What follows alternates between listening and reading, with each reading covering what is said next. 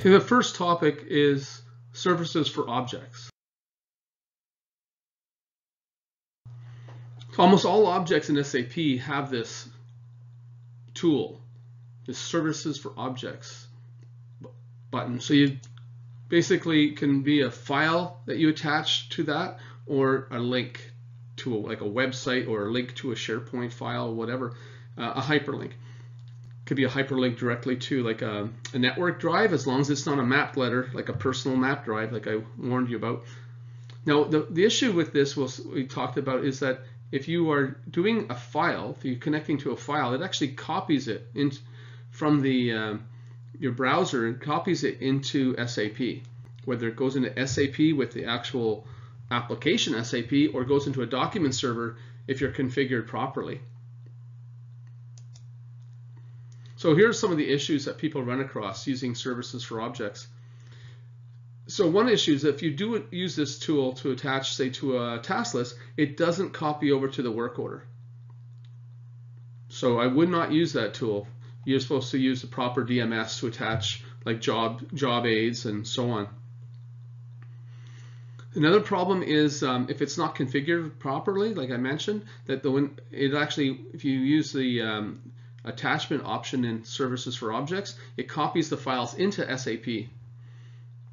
If it's not configured right, it goes into the actual server where SAP lives, and the IT folks will not be happy.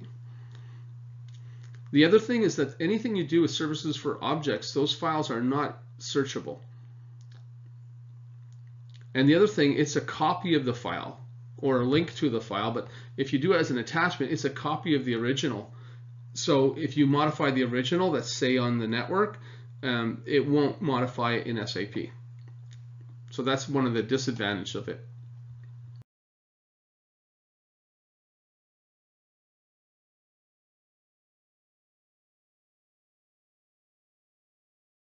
So if you are going to use links, whether it's in services for objects, and we'll see later in DMS you can also do links, you have to make sure that the links are good. Like, can you spot the danger?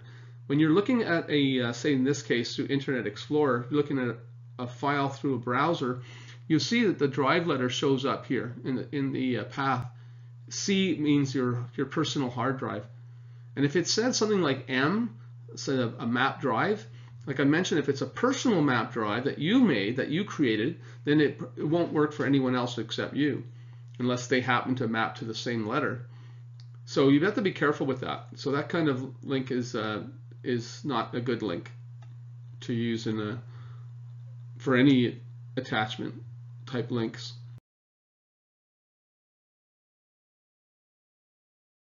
So when you're looking at a file, say like in Microsoft Word, you can have the software display the full path, and this is a really good path. So it says // that's a dynamic path, so that will be a good link.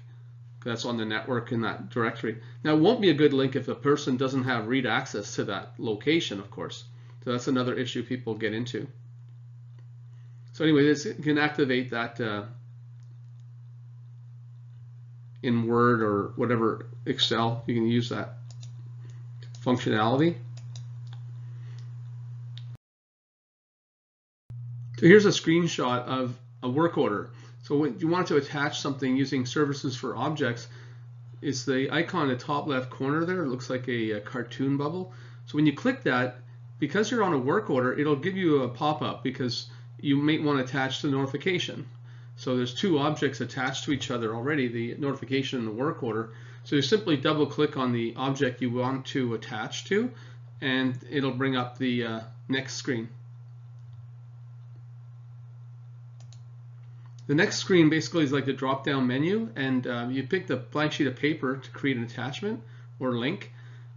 And some companies tell their folks don't use create attachment because they're not configured properly to have the document go into a document server.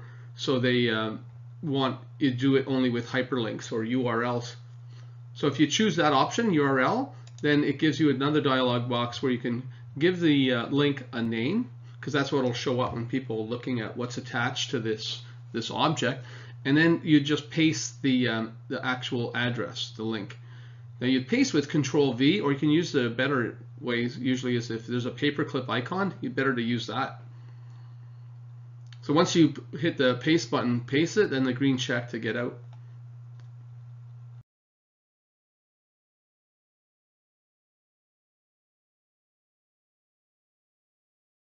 So if you want to view or edit a link or attachment to an object, you click on the Service for Objects button, that same button again with the cartoony bubble, and then click on the paperclip icon. Now the paperclip icon, if it's ghosty, like it's grayed out, that means there's nothing attached, nothing linked to that object. So when you click that, it'll bring up the list of attachments. Yeah, you can have as many attachments or links as you want to the same object. So in this example, it's showing a picture of an assembly.